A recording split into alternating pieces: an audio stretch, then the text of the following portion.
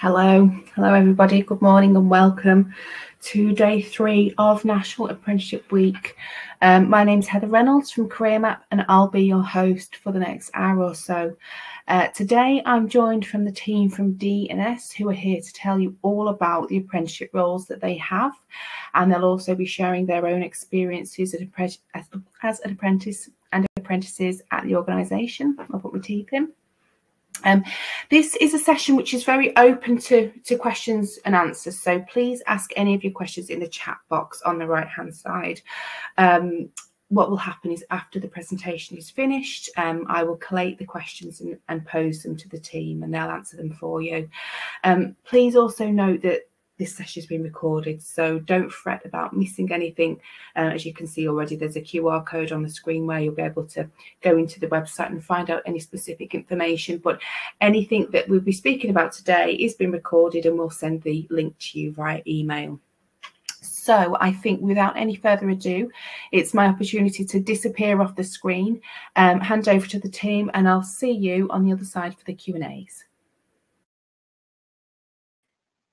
Thanks, Heather. Hi, everyone.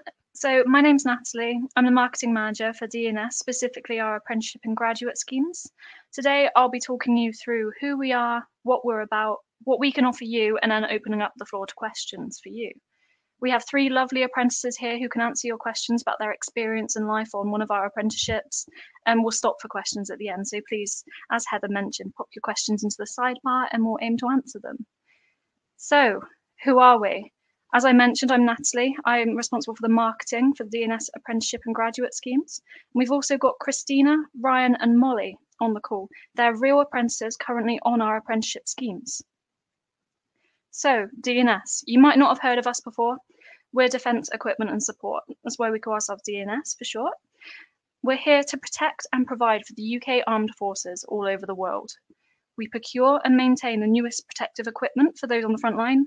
We do things like provide smarter tech for radar systems, safer vehicles for land, sea and air, and we ensure that every individual in the UK military is fully equipped and protected as they protect life both at home and at seas.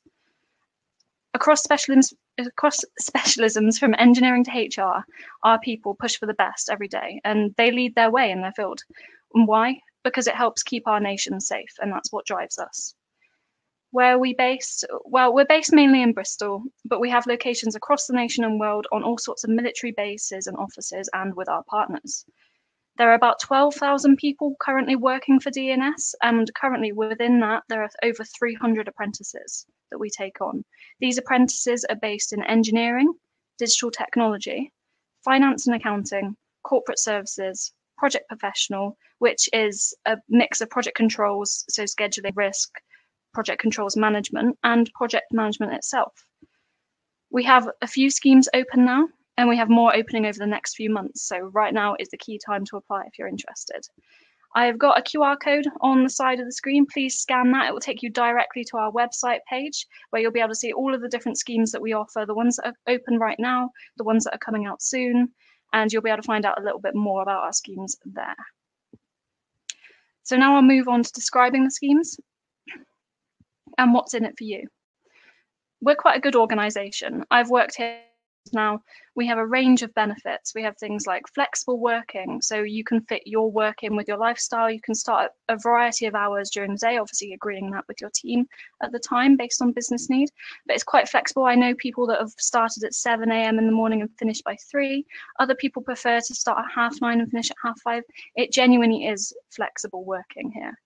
We offer 25 days holiday a year, and we increase that every year, by 1 day, up to 30 days after 5 years. We also offer a competitive package of items, including 2 generous civil service pension options, which are quite good for preparing for later life. We have on our Abbeywood site, which is based in Bristol, we have an on-site gym, a number of restaurants and cafes, and a Costa on site, so that's pretty cool.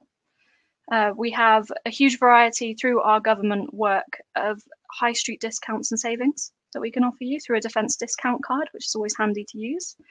And that includes not only high street shops, actually thinking about it, but also restaurants.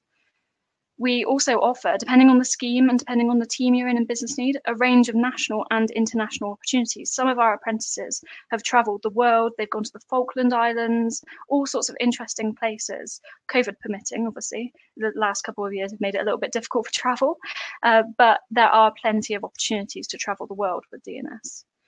And probably the biggest benefit of our apprenticeship schemes is once you successfully complete the scheme, we'll offer you a permanent role within the organisation. And Christina, actually on the line, is currently gearing up to that point. So if you have any questions about the end of scheme, please direct them to us because we'll be able to answer them. Okay, so a little bit about why our apprenticeships. Our schemes have a really high success rate, and many of our apprentices have actually climbed the ladder following their apprenticeship scheme here and moved up to senior levels within the organisation. There are certain schemes that have been going for many, many years, especially, particularly the finance and accounting apprenticeship. There's a whole long line of people that have climbed the organisation after finishing. We offer also plenty of support. We have a dedicated management team, which is quite unique for apprenticeship schemes. There's a group of people that are dedicated to helping manage all of the apprentices and graduates that are on our schemes across the business. You will have a dedicated scheme manager within that who will act as a line manager and help support you. As part of this, we offer tailored training. So we're quite flexible based on what your aspirations are and what you want to gain and what you like and what your skills are based in. And we can tailor the scheme and your placements based on that. So that's a really interesting and quite unique benefit of working for us. And also the last benefit that I have written down here is that many of our schemes allow for work experience with other businesses, because we have a number of partners that you may have heard of, such as Rolls-Royce and other engineering, Airbus, people like that. We work quite closely with them. So there are a number of schemes, particularly within engineering, that allow you to work really closely and sometimes within their offices. So that's also a benefit. Okay, so that's a little bit about us. But what have DE&S done recently that's impressive that you might have heard of? So because we're a government organisation, we have a number of resources that we can use for emergency situations. The most recent obviously being COVID-19. We jumped in on the COVID-19 response operations, and many of our apprentices went on to help set up the Nightingale hospitals. They went to help support PPE and hospital equipment distribution, because we are at heart a procurement agency. We help buy and source different types of equipment. And because of that, we had the strong skill set to help in the COVID-19 arena. We recently had an apprentice go and help support on the vaccination effort just before Christmas as well. So there's a whole range of opportunities that you can get involved in at DE&S. Okay.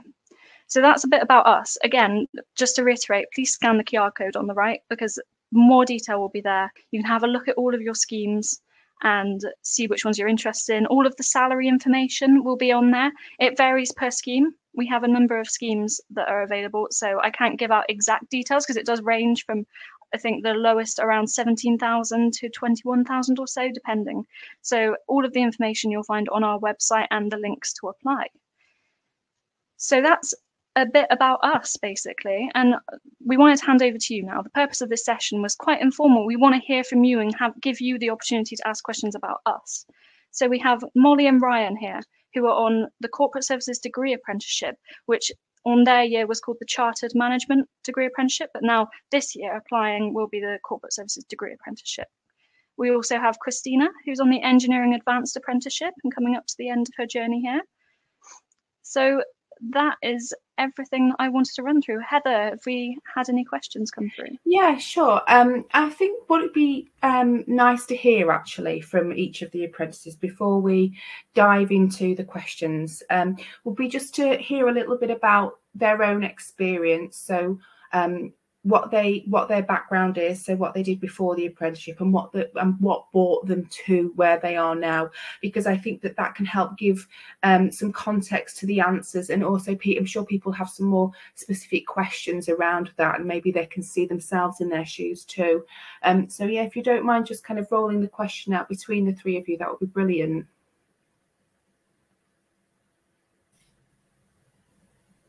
Yeah, hi all, my name's Ryan.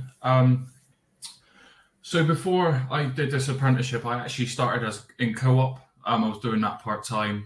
I was actually a part-time supervisor and I was studying in UWE in Bristol. Unfortunately, because of the COVID incident, a lot of stuff happened, and it kind of went downhill from there. After that, I did many jobs doing labour and construction, doing obviously warehouse assistance as well. And then, funny enough, my auntie works in the DE&S and MOD as well, and she sent me an amazing job opportunity because I am very good with my brain, and like I can't stand like doing construction and stuff. Really, it was just to make a bit of money. And when I was reading through the description online, it just felt right for me. It just felt like I can actually challenge myself and put myself in a position where I can progress through the years and actually improve myself effectively. But it is an opportunity that all of you should be able to take, and it is an amazing job role for that all of you will apply for. Yeah, hi everyone. So I'm Christina, and I'm currently an engineering advanced apprentice. So my background is I finished GCSEs, and I went to do A levels, and I did a year of A levels. And I really wasn't enjoying it because I really wanted to apply myself in a more practical manner, but also, gain qualifications at the same time. So I applied for the engineering apprenticeship at DE&S, and I see some questions in the chat about that, so we'll reply to those later. And since then, I've been in the business for coming up to 3 years now. Like Natalie said, I'll be regrading soon. I've worked in artillery systems, in land equipment. I've worked in Type 23 frigates, which is in ships. And currently I'm working for the Wildcat delivery team, and I work with Leonardo at the moment, who are obviously a separate company to DE&S. So yeah, I work with helicopters now, and I've experienced every domain. So it's a really great opportunity, these apprenticeships, especially engineering, but I have to say that. Thank you, that's brilliant. Hello, my name is Molly. Just a bit about me. So I'm obviously on the Charter Management degree apprenticeship. I came straight from A levels, so I finished my A levels last May, I think, and then applied. I know I didn't want to go to uni because I didn't want to I just didn't want to go straight into a degree. I wanted to keep working and getting the practical skills. So I applied for quite a few apprenticeships and managed to get this one, which is really good. I started off thinking I wanted to do law. Somehow that led me to business management. Not really sure how, but there we go. I only have really experience in working at like Tesco and other retail places, so it's not really like I had any experience with business management. I was only like on the checkout, so I didn't really have any experience. But the amount I've learned, like literally in 6 months of being in the business, is like amazing. It's like the practical and the academic learning of the degree as well. It just combines really well, and like I've already seen like so much progression in the tasks that I'm like completing with my teams and stuff. So yeah, that's just it about me. Brilliant, that's really helpful. I'm going to pose some questions to you now from the chat. Natalie, I suppose it's going to be best if you can just field out who might be best placed to answer each one. The first question that came through was what part of London is the DE&S based in? But it's actually Bristol, isn't it? That is absolutely the case. Can anyone correct me if I'm wrong? Yes, so we're based in Bristol mainly. We do have a number of locations, but the majority of our apprenticeships are solely based in Bristol. And then if you move to a team that isn't a different part of the country, you would then get relocated.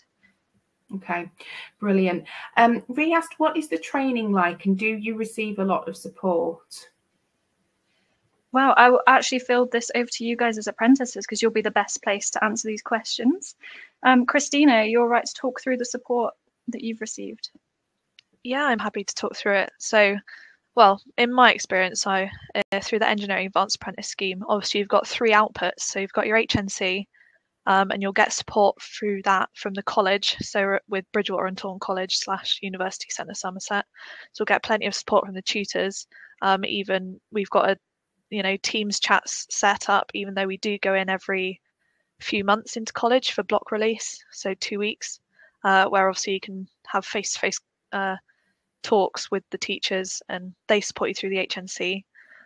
In terms of MVQ, you have an assessor, and they set up your apprentice manager and assessor will have regular meetings with you to ensure that you're on the right track, you're set, you're ticking off the criteria as you go. And then obviously work in terms of placements, you have a placement delivery manager, and you can also have a mentor within your team, or within another team, just in the same function. And they should, help you through day to day, set up regular meetings sort of once a week, depending on how new you are to the business. And, again, it's also, it goes both ways. You have to ask questions. So yeah, there's plenty of support in place. You need to utilize it, because sometimes if you're a bit quiet, you can get lost in it, because it is a business at the end of the day, and you do get checked up on, but you have to also put yourself out there. So, but there's plenty of support networks. Brilliant. Mike actually asked a very similar question, so Mike, hopefully that answers that for you as well. Natalie, there's another question around how do the apprentices manage their workload and studies together? Oh, that's an interesting one. Yeah, that's a good question. Again, that's something that the apprentices will be best placed to answer, alongside the support that we offer as a management team and we can give them. Molly and Ryan, do you have any? You're studying a degree, aren't you, currently in London as part of it? How do you manage the balance between study and business? I can't speak personally for everyone, but you need to find that balance that you are going to be comfortable with. So normally for me, it's 8 till 4 every day. Monday to Friday. Within the time, you've got to do your tasks, got to do your jobs. That's essential. But within like a half-hour break or even 15 minutes, just study when you have time. I normally do 8 till 4, and within the day, I do my job, study. I go to the gym when I finish work, and when I come back from the gym, I eat and then start studying again. I don't do that every day. You do need to counterbalance your social life as well, which is very important, because you don't want to be doing this and then gathering too much information, which is mostly a problem for what I've discussed with certain people, that they just do it every day and they just overload their brain with so much information. You just need to find, for yourself, just find that balance that you will go out with your mates, go meet them for a drink or cinema, and then find that time, even on a Sunday, if you're not doing anything, just study for an hour, 2 hours. It's not going to hurt. That's what I normally do. Molly, what do you do? I was just going to say, I managed to fit all of my study and my work in work hours. So I usually do 8 till 4 or like 7 till 3, depending on how much I want to get out of bed. So we do the degree. There's one virtual workshop, which is kind of like a lecture, but it's like more like a lesson every 2 weeks throughout the term to like consolidate your learning. And then each week you do independent notes, and like there's like a whole platform that like helps you with like videos and like explanations of what you need to be working on and what books you need to be reading, what notes you need to be taking, and things like that. So it's really clear what you need to be doing.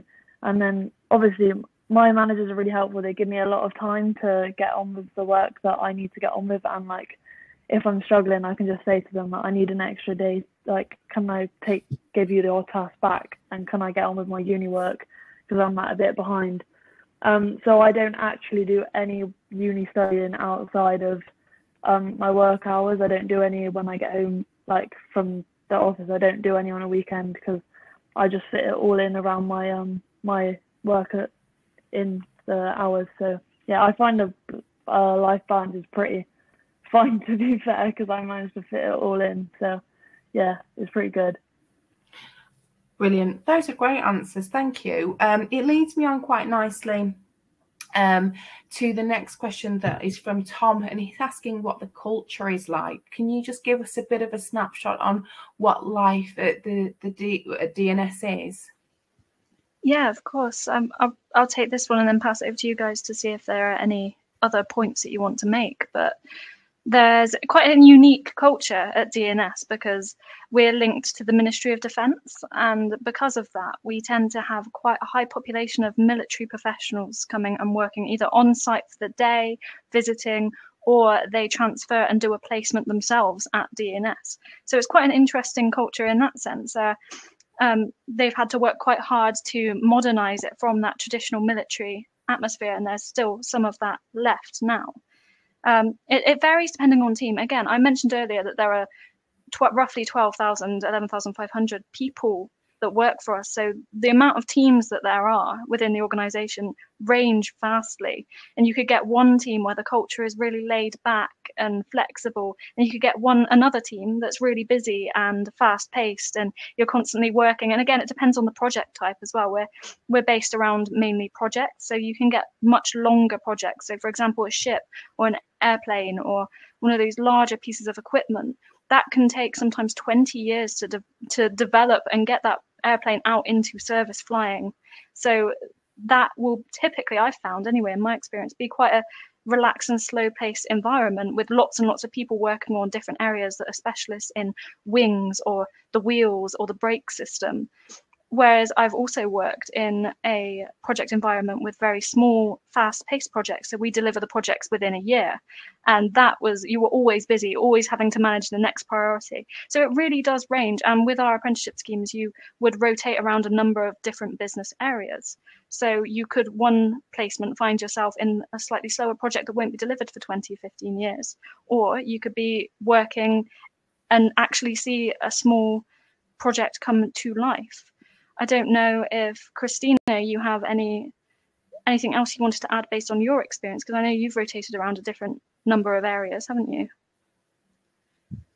Yeah, so I've rotated around a few areas. I've been on a concept project. Again, that was a project that's, I think 2026 is when it's going to be released. Can't really talk about it, but yeah, it was very interesting. Type 23, that was in-service equipment. So that's a lot more practical in terms of you're dealing with current issues that the military are facing. Just like I dealt with a kind of software update for the stability software and just various things. There's so much going on. And now in Wildcat, I deal with obviously the in-service aspect, but also, upgrades and modifications to kind of keep up with the current climates per se. So there's just so much to get involved with, and there's so many different projects. Honestly, part of me is going to miss being on the apprentice scheme because you rotate around, and not that you can't do that when you enter the business, but it's just something really nice because you get exposed to such a diverse engineering field. Brilliant. Thank you. They've got some questions about eligibility and so on, which I think, Natalie, I'll direct at you first, and I think you might be able to answer them or field them out as you feel necessary. But Nick asked, is there a driving licence required? No, not as far as I'm aware. No, there's no driving licence requirement. I don't think there are any roles that we offer apprenticeships in that would require you to be driving. There are obviously a number of bases around the UK that you would be visiting on your apprenticeship scheme occasionally. So if you do have a driving licence, then we have the opportunity for you to take on a hire car and drive around and get there that way. But then there's also plenty of public transport. And typically you tend to work in teams where multiple of you are going at the same time. So it wouldn't be necessary for you to drive yourself to a military base. You could go with the team or get public transport. So in short, sorry, that was a long-winded answer. No, no, there is no requirement for a driving licence. Brilliant. Nick also asked, is the engineering apprentice at degree level? So we have a number of engineering apprenticeships. We have the engineering advanced apprenticeship, which Christina is on here on this call. And then we also have the engineering degree apprenticeship, and that is a degree. You get, I think there are two new specialisms on that this year. Off the top of my head, it is aerospace and electrical and mechanical are the three specialisms. So you would get a specialist degree and work experience within those specialisms there. And then there is also, linked to engineering, a digital technology degree apprenticeship. So again, just if you're interested in cyber or software security, that's also a degree one. Brilliant. Thank you. There was an interesting question here about, do you accept experience in the armed forces in lieu of academic qualifications for the degree apprenticeship? Well, that's a really good question, Yeah. an interesting one. And myself not being in the specific recruitment team, I wouldn't be able to give you a definite answer.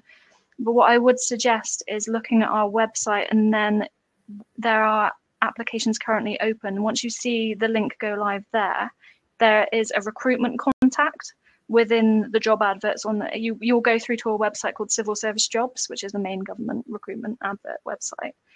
And at the bottom of that advert, there will be Ben Truscott Owen and an email for him. So if you pop him an email, I'm sure he would be best placed to answer that question. Brilliant, thank you. Hope asked, what kind of apprenticeships have you got there? So obviously on the call here, we've got Molly and Ryan who are doing chartered management, and Christina who's doing engineering. What other types of roles are included within the apprenticeships? Sorry, just to understand that myself, do you mean what other apprenticeship types there are? Yeah, as in, is it just, so Hope's question is it just engineering and apprenticeships, or are there others? Cool, thanks. Yeah, so there are a range of opportunities. We've got apprenticeship opportunities in finance and accounting. So it's not just engineering. There is a large proportion of our organisation that are engineers because of the nature of our work and the specialist requirements of that. But we also have, as I mentioned, finance and accounting. We have corporate services, as Molly and Ryan are on as well. We have project professionals, so they do a mix of project management, scheduling, risk, project controls management. And I think we've got a few new schemes coming this year, so keep an eye on our website, but we add new schemes every year. So no, there are a range of opportunities based on what your interests and skill sets are. And just because you do an apprenticeship in something, and then say you complete your apprenticeship and you spot somewhere else within the business, we have HR roles and all these sorts of people focused roles too. Once you've regraded, that's not your career for life. I'm a good example of that. I started off in this organization as a project controller. So I was doing risk management, and I found I really enjoyed the people side. So a couple of years ago, I transferred over to marketing and communications. I'm now in a totally different function. The world really is your oyster with this organization. Obviously, it's based on business need as well, but there are so many different roles. And also you could be, just because there is an apprenticeship in finance and accounting, because of the vast majority of teams are so different and the different equipment we manage, each role can be different too. So yeah, lots of opportunities here. And what does the future hold? Obviously, if you you're speaking about your own experience where you've got a length of time at the organisation, but I think it'd be helpful for people to know, are you guaranteed a role after the apprenticeship? What happens after it's finished? So I will pass over to Christina in a second, but it depends on the apprenticeship itself, and it also depends on you successfully completing the apprenticeship. If you successfully complete the apprenticeship, everyone I've known has gone on to be replaced and regraded with the new organisation as a definite. But obviously there are people that necessarily haven't passed the apprenticeship, and then obviously you can't carry on then into a role after that. Christina, you're actually leading up to the end of your apprenticeship. Do you have any insight on the experience that you've had with finding and regrading? Yeah, one point to add on to the end of that is I know in the past there's been some people who take a little longer to complete the apprenticeship. There can be, small extensions given, obviously under circumstances. But yeah, in my experience, there's been no type of, oh, you're finishing the apprenticeship and there's no kind of, you need to apply for a job now. It's a very continuous process. So as far as I know, I am going to have a suitability interview in July. And yeah, from there, obviously, if I pass it, it's quite guaranteed really. But it just kind of, I'll be presenting the work I've done over the last few years, how I'm going to benefit the business and such. And yeah, then I'll just go into a level 1 engineering role. And then usually within about a year, you can promote to level 2. That's quite common, obviously, if you're good at your job and you're keen to work. One of the big things is being keen to learn and develop, because they love that. But yeah, it's a flowing process really. Brilliant, thank you. And this is a question for each one of the apprentices, and I think, Christine, if we can just hold on to you and come to you first. What is the most interesting project you worked on? And I suppose I'm not sure whether you can even really talk about them, but maybe in code. And what difficulties have you faced as an apprentice at the start of your journey?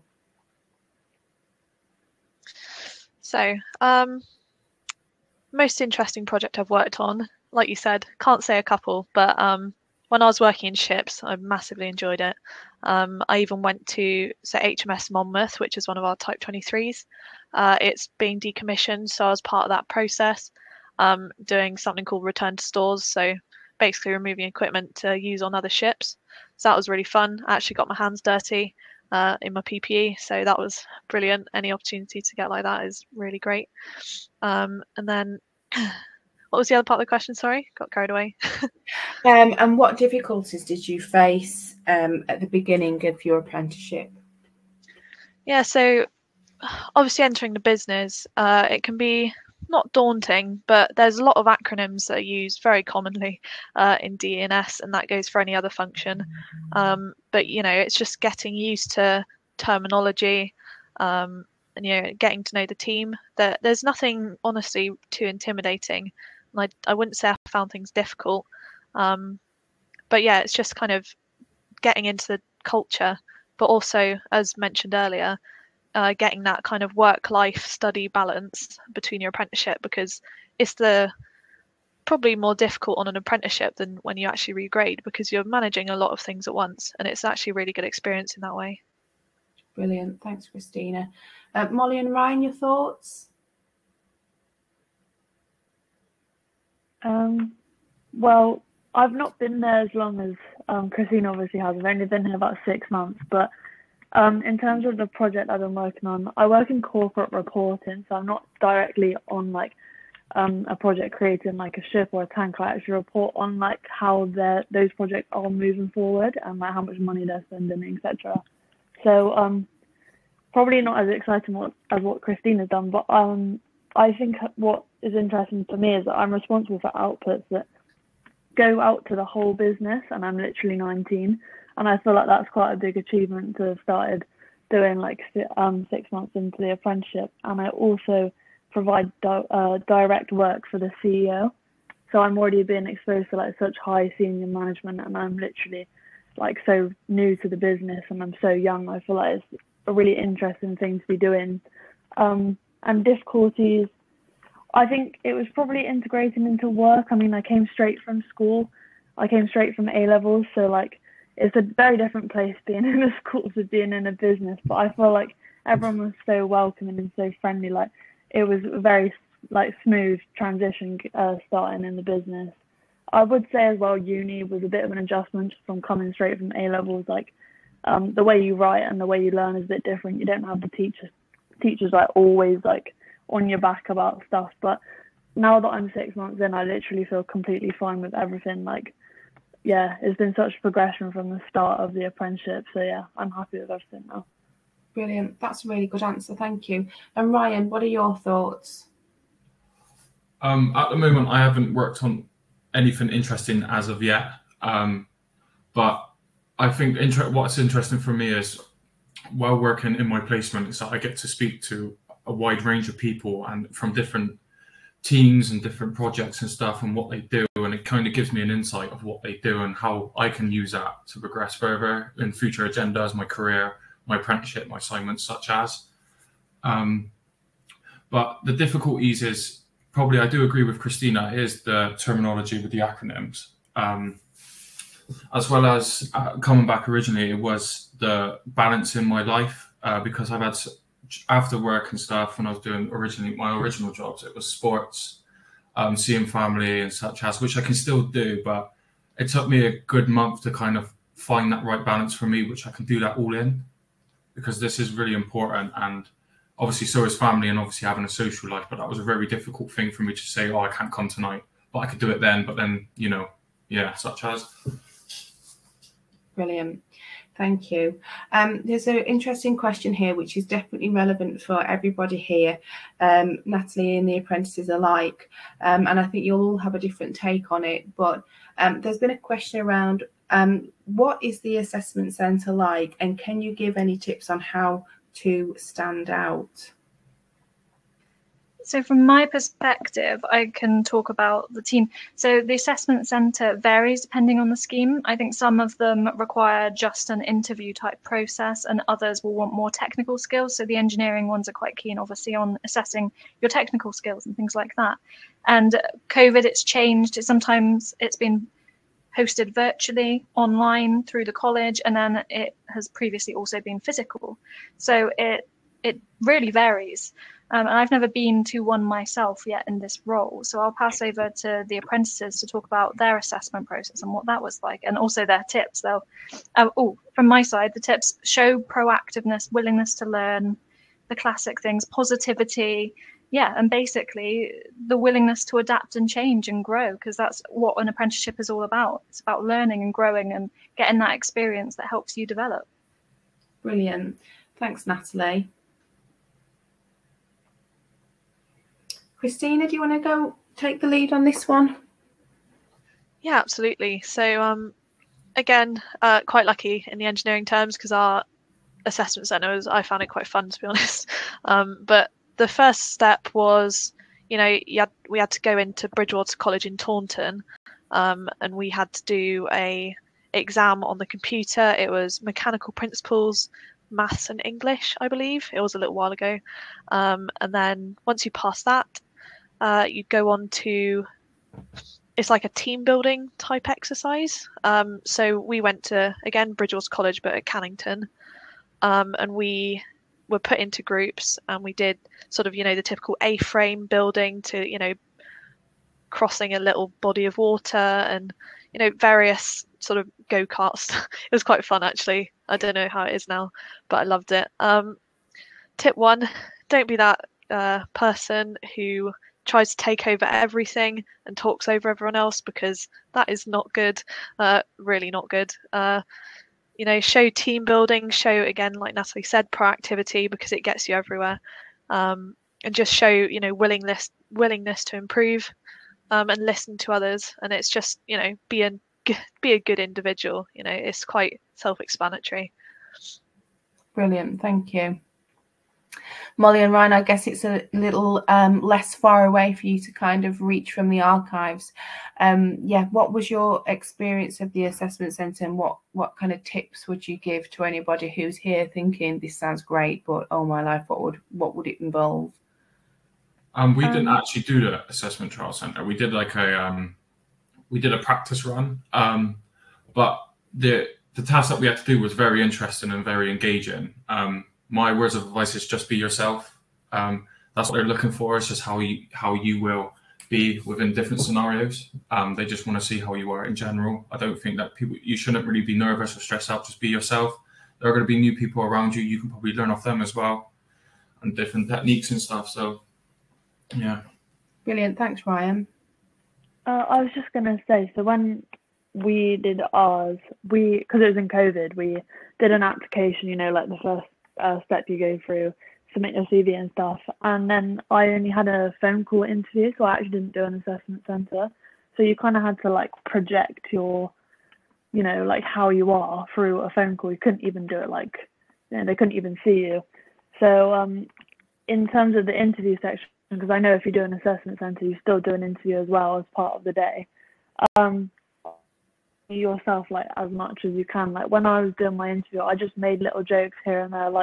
I tried to be relatable to the people that were interviewing me. They were really nice. We ended up laughing for a lot of our interview. Just making them show who you actually are. Don't be so focused on, oh, I need to show how good I am at this and good at that. They like to hear who you are as a person, as well as your qualifications and what experiences you've got. It's good to engage with the people rather than just be a list of all the things you can do, because they'll see what you can do through how you interact with them and how you communicate with them about what you're talking about. So yeah, that's how I approach the interview. So yeah, it's not scary though. That's really helpful. Go on. Sorry. On the point, a really big thing that, again, I've learned over a couple of years, is, find what your unique selling point is. Again, be yourself. And if there's any kind of interesting things about you, not necessarily work experience, but were you a nerd at school? What kind of activities did you get involved in? There's just so many things you can talk about aside from listing off, your qualifications. So yeah. And even things we've done sessions before when this kind of question has come up, and there's been things around, family and responsibilities with maybe, helping with younger siblings and so on, all that kind of make up that kind of tapestry of who you are and responsibility and dedication. Or I think sometimes there's a misconception that it needs to be purely professional, and of course there is that element, but exactly what you're saying here, there's lots of different parts of your own life that people might think, well, that's not relevant, or everybody does that. A, it is relevant a lot of the time, and B, not everybody does do it. And it's how, we speak about transferable skills as well. There are parts of your life that you can bring into something like this and show the more human side. So yeah, that's great. Right, it's going a little bit quiet on the questions, and I will just say we've had a question from Sarah asking about opportunities in North Yorkshire. We have covered the locations earlier on in the session, and what I would say to Sarah is that this is being recorded and the session will be emailed to you, so you'll be able to hear about everything in terms of where everything is, but also use the QR code here to go onto the website and have a look at locations. And Harry, it's the same as well. We spoke about what the apprentices will progress to do, and we spoke about the journeys of everybody on here. So I'd have a little rewind back when you get the box. But there is a couple of questions here I think would be quite handy to kind of begin to wrap up the session with, and I would press anybody who's sat at home or at college or wherever you are, who's maybe sat on their hands thinking, I really want to ask a question, but I'm just not. We'll do. And we've got a few more minutes left to get through everything. So Nick asks, what kind of support or initiatives do you have around supporting BAME applicants? So we run, within the organisation, we run a number of diversity networks and initiatives. We want to encourage and support an inclusive culture, basically. They're designed to meet the needs of employees regardless of race, religion, gender, marital status, sexual orientation, disability, anything or any dimension of diversity. We've got a number of networks, including the Pride Network. We've got a Race and Culture Network. We've got a Neuro Inclusivity Network. We've also got a Young Defence Network for the Southwest, and a Women's Network, and a Christians Network. And there may be others that I'm missing, but we've got a whole range of support initiatives and outreach programs that help promote diversity and support you and anyone of a diverse nature. Brilliant, thank you. And I think this might be the perfect question to round everything up with, and I will pose it to Christina, Molly and Ryan, and it is, what made you choose the DE&S over the other companies offering apprenticeships? So what made me choose it is, well, I've always been armed forces oriented. When I left school, I wanted to join the army. And yeah, I had to have an operation on my kidney, so unfortunately that didn't go too well. So, finding DE&S, obviously having such a close connection with the armed forces, it's really brilliant. And obviously, yeah, you've got Rolls-Royce, you've got BAE. I know they offer apprenticeships. But for me, working alongside the military every day, like my team, 50-60% of the staff are military, current serving, and they're really great guys. And yeah, it's just such a close connection with the armed forces, and that, for me, that's why I love it. Brilliant, thank you. For me, it was reading the application online. I read through a lot of them, but the DE&S seemed to be, it just seemed to be me. And as well as that, when I was reading the MOD kind of thing, I think there was so much more bonuses and benefits to being in a DE&S, like who you speak to and how you can actually progress through the years. I think there's actually a lot more opportunities that you can do in the DE&S and the MOD. I might not be 100% sure on that, but what I've read up so far, that is true in my eyes. But brilliant. Molly? Oh yeah, sorry. Basically, I said it before I started off looking at law. That didn't really go very well, to be fair. But I moved on to business somehow, and I chose this scheme through. I did a mentoring scheme through my school, because my school is very close to the Bristol Abbeywood site. So I kind of learned about it more through there, and I had a buddy that was there who helped me with my CV and helped me learn more about the business. And I thought it was a good opportunity to progress and learn. I feel like it's got a lot of opportunities. I know some of the other businesses I applied for just really didn't have the sort of progression pathways that the MOD seems to have. Like, now that I'm in this business, I can see how much like drive I have to like keep progressing. But I know in the other businesses I applied for, like, it seemed to be this is your role as an apprentice, and that's that. But they keep just working you and like seeing where you can learn and develop. So yeah, I feel like that's why I chose this apprenticeship. Brilliant. And actually, Molly, it's strange that you just mentioned school there, because as we were just talking, Susan James popped a question in the chat. I'm not sure who's best placed to answer this, but she says, do you do school visits? I can take a bit of this one before Natalie says, but basically with my school, and I know a lot of schools around Bristol, because I've already got involved with this, they do mentoring schemes where they help with CV writing, they help with interview practice. That's what they did with me. They literally did the interviews, and they obviously know what they're looking for within the MOD, so they were really helpful in that sense. I've also helped out at apprenticeship events where people can come into the MOD building in Bristol and like look at all the equipment that we've got there and hear a bit more about like the different apprenticeships going on, because that was in December, I think, so I know they run quite a few of those. So I'm not sure if they actually directly visit schools. That might have just been because of COVID though, but I definitely know they do a lot of school engagement. You just have to look for it. Brilliant. Thank you. And the word COVID just got mentioned, and I think that you've got a psychic power, Molly, because the question was just then asked around COVID, slightly different stance on it. So I think I might pitch it to Natalie first. But Nick says, how has the company as a whole adapted and changed because of COVID? And how were the apprentices affected? And how did their work change? Well, I can talk from our support perspective, and I'll probably pass over to the apprentices as well to get their take on what it was like on the receiving end of it.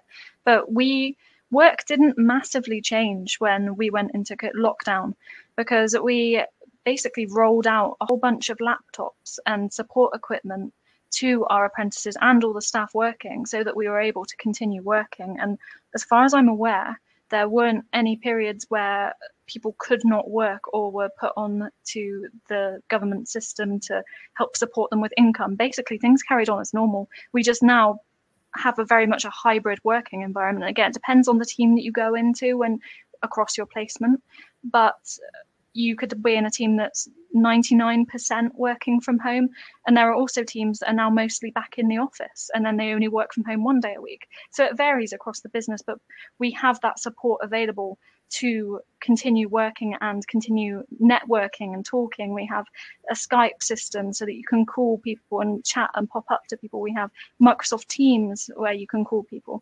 So basically, yeah, it didn't really much change, but I will pass over to Christina, Molly and Ryan, who might be able to give their perspective on what it was like for you guys as apprentices with this hybrid working environment. I found it all right, to be fair. It's actually, yeah, as you said, we got our laptops, it was just initially setting it up and finding out what we've got to do, how we're doing it, because face-to-face is more engaging, and, you can be shown practical, but with online, I thought it was quite a little bit more difficult than it should have been, but that's just because that's just the nature of the job. There is going to be stuff that you will find difficult and hard, but you can do it. Everyone can do it. But I would rather go into the office and see people face to face, because there's people that I would like to chat to, but I can't, because they are just absolutely busy all day. But if you ever get a chance to speak to them, you could just walk, because sometimes they will go into the office, and that will be an amazing opportunity for you to go up to them and actually ask them anything that you might be unsure of or what you want to do, and they can give you great advice about it. But all in all, yeah, I found it easy to actually maintain my work life in my own office. I got a home with all the distractions. I got a radio and such as. So yeah, my days actually go quite well during the COVID situation. That's good to hear. Do you want me to answer it as well? Yeah, go for it if you can. I don't know whether because you've been there about 6 months, so I suppose COVID has been going on longer than your time there, hasn't it?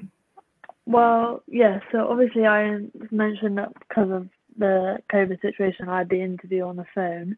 And then when I first started, like the first induction week, we were in office, and then from September till December, before like it all got a bit dodgy with COVID, we were able to go into the office whenever we wanted. So I went in like 2 or 3 times a week, which was really nice because means I got to meet my team, and like it was nice for the first few months that they were like right there with me and they were like showing me things like right in front of me. But then I find it fine working from home as well. I mean, I'm literally on my living room table right now, so it's not the best setup, but they provide you with all of the equipment that you need, and I'm pretty sure for free, and like they'll help you with like getting all the cables and everything to make sure you can work from home.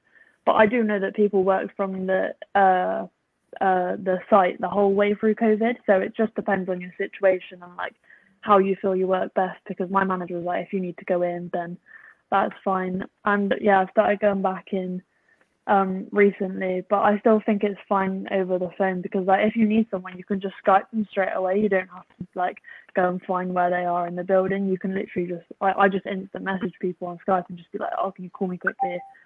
So it's really quick in that sense, that you've got everything there like in one room. You've got like all your files, you've got your laptop, and you've essentially got people, because you can just call them straight away and you've got instant connection with them. So yeah, I think it's pretty good. Brilliant. Thank you. That's really helpful. Sorry to interrupt. Just Molly made an excellent point there about some people didn't have to go home during COVID in the lockdown situation, and that was because of the support that's been put in place for mental health and support reasons. There has always been the caveat that they encourage working from home, obviously during lockdown when we were all encouraged to work from home from the government, but if you had a not very nice situation at home, or it wasn't practical for you, or you just weren't happy there was always the support available to enable you to come in if you needed to. So that's also a good thing that we put in place. Brilliant, thank you. Just 2 more questions, unless there's any late arrivals. But just a recap for those who are doing the degree apprenticeships. Nick says, how many days do you go into uni and how many days do you work? I know we've spoken about this, but if you could just give a quick recap for anybody who missed it. At the moment, it's 2 days every 2 weeks. So Tuesdays and Fridays are normally me and Molly's scheduled days. So on the Tuesdays it's 9 till 10:30, and then on Fridays is normally 9:30 to 4:30, but the times do vary depending on how quickly they get through it. Yeah. Brilliant. Thank you. Molly? Yeah, so because we're on the same scheme, it is the same, but they're not really lectures, they're more like lessons. It's very engaging. You get put in breakout rooms so you can talk to different businesses about what you think on the specific topic we're learning that week. So yeah, in a bit of background, yeah, it's very engaging, even though like 9:30 till 4:30 sounds really long. It's actually not. It's really interesting. Brilliant, thank you. Right then, Natty, I've got one final question for you before I think we wrap up the session. Ed would ask, is being colourblind an issue? That's an interesting question to ask, and not one that I would be an expert on. As far as I'm aware, it's not. My partner works here as well, and he's colourblind, so that's evidence enough that I don't think it affects it. It might, but I can't speak on behalf of the engineering apprenticeships that might require certain things from the design side and the equipment side, because the first year, especially in the engineering apprenticeships, are quite practical. So I don't want to speak on behalf of them when I'm not an expert on it. But I would recommend that scan the QR code on the side of the presentation here and find the recruitment contact, because that will be the best place to go for specific questions like that. Okay. Yeah, sorry, I will say that there was someone on my scheme in the first year who was colourblind. So we did stuff like turning, milling and welding for my intake. He never had any issues, maybe in electrical, but there's nothing, that's going to harm you in any way, and that's the most important thing, as long as you're safe. In terms of working in the business, your tasks are going to be allocated appropriately according to your skills and your development. So I don't see it as an issue. And like I said, I do have colleagues who are colourblind, who are engineers, and there aren't any issues. So that's brilliant. It's something that can be discussed during the recruitment process as well. If you wanted to raise that quite early on, I'm sure they'd be willing to have a discussion with you about the impacts of it and whether there are any or not. Well, I think the bottom line here as well is don't let it impact you whether you make the decision to put through an application. I think that's the answer. Brilliant. Yeah. Okay, then everybody. Well, look, it's quieting down on the questions now, and there's only 5 minutes of the session left anyway. So I think that I mean, I'd like to say thank you to everybody who's joined in, who's here on the panel and have answered the questions so brilliantly, and everybody who's interacted as well. And I think finally, I'd just like to pass over to Natalie, just to ask for a couple of parting words from you before we close off the session, if that's okay. Yeah, no problem at all. And same from me. Thank you so much for dialing in, and thank you for your questions. And thanks to our panel as well. Christina, Molly and Ryan, you've been great at answering the questions and being there. Basically, check out our QR code and website. That's what I would like to recommend to you guys. That's where we could put all of our up-to-date information. It's when we tell you that the schemes are going live. And if you're thinking about it, just apply, just go for it. What's the worst that can happen? I think we encourage applications from all backgrounds, all different diverse groups of people. Just, please apply. We'd love to see you working here. Thank you. Brilliant. Thank you. Right then, and I think on that note, it's my cue to end the session. Those are lovely words to end the session. Thank you again to everybody who's here. Good luck with whatever you continue to do. And like we said, the QR code will hold all of your information, and your recording of the session will be emailed to you. See you later. Thank you, guys. Bye. Thank you. Thanks.